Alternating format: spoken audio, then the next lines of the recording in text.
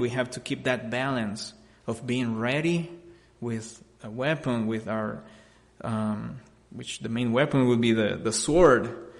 to counterattack any attacks that come from the enemies, from the adversaries. So it's not in a sense of going out to look for a fight. It's in a sense of having that balance of being producing, being building in this group, in this small group, even if it's small, in the fellowship. If we're building, but at the same time being ready, have a regenerated mind that is thirsting for that pure milk, so that we are ready to fight with our other hand having a sword. So we want to be called good, faithful servants when we get there,